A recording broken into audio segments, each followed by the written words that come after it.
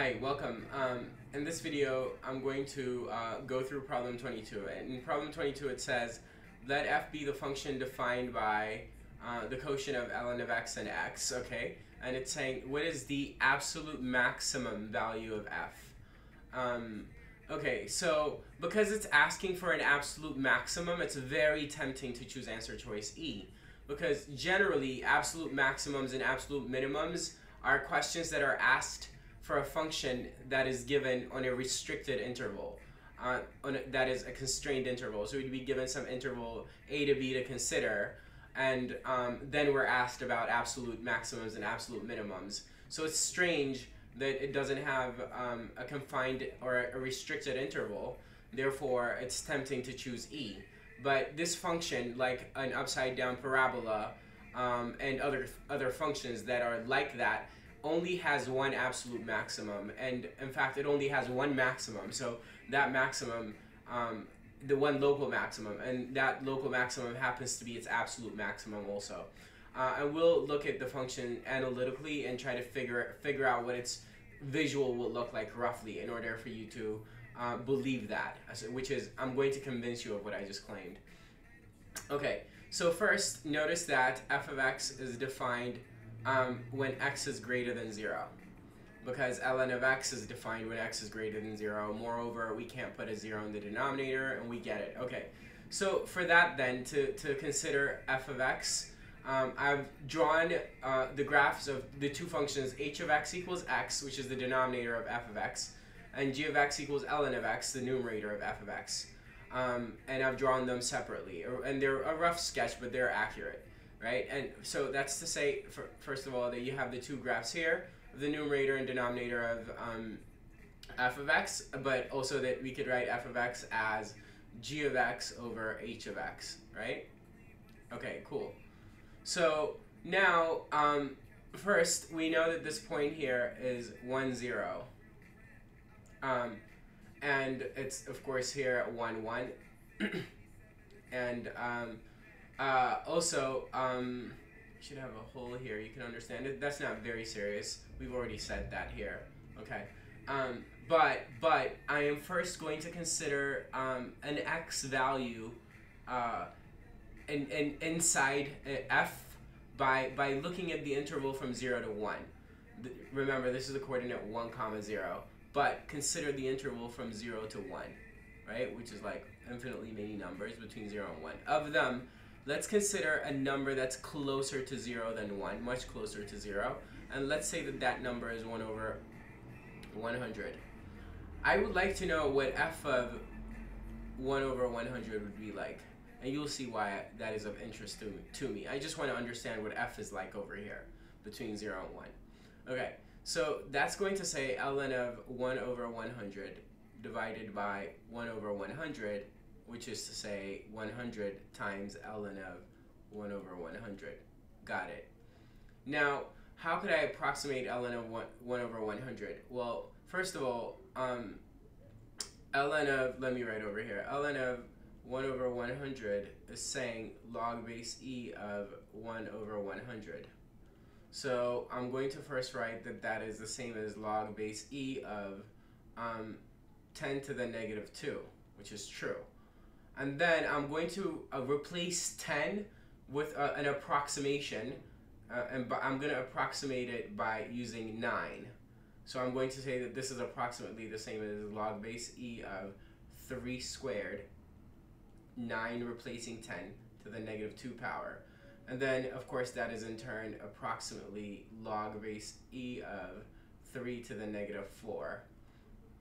And this is going to be roughly log base e of, now I'm going to replace 3 with e, which is not too far from 3, right? So e to the negative 4, and this is going to say negative 4.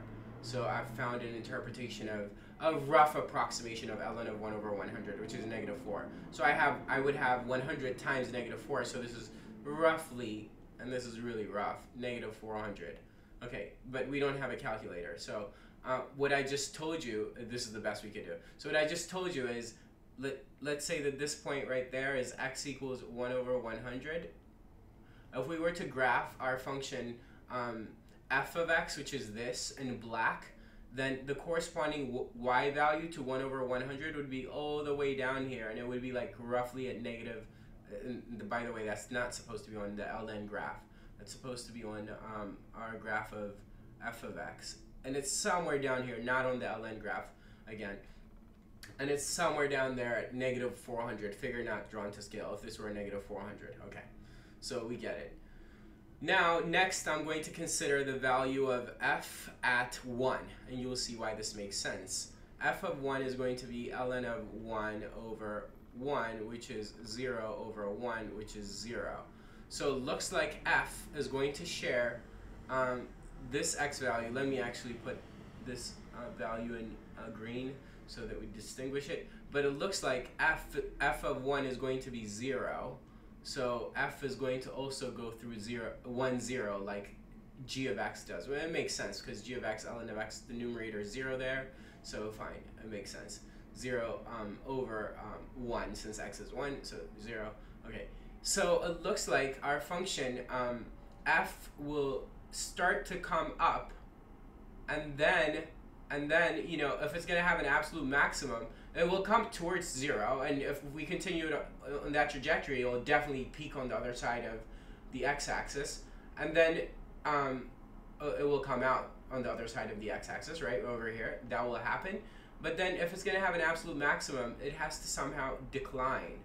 Okay, so to do that, to figure out if it declines, I think we could do that very easily if we do end behavior analysis. That's to say, if we tried to figure out what this following limit is. If we could figure out what the limit is x goes to infinity of f of x is, then I think we're good. And of course this would be the limit as x goes to infinity of ln of x over x. And here we could do this limit analytically without a calculator. Well, basically, you know, you have the function x, which is that, and if we continue it in its trajectory, it's going to look like that. And we have the function ln of x, which is this. And as x gets very big, which is as we go far, the gap between the two functions is growing. What I'm trying to communicate is that x is outgrowing ln of x very quickly. Because look at, you know, x grows very fast, this line, whereas ln of x grows very slowly, right? So since the denominator is going to dominate the numerator, this limit is going to tend towards 0, right? So this is going to go to 0. So, oh, cool. We just said that f of x is going to go to 0 as x gets arbitrarily large. So, in fact, as we suspected, f of x would start to decline, and it would approach 0 as x gets arbitrarily large. So this is a good, what the green graph is a good sketch of f of x. So, great. So then we've just established that it does in fact have an absolute maximum. That's all I've done up to this point, and now we must find that absolute maximum.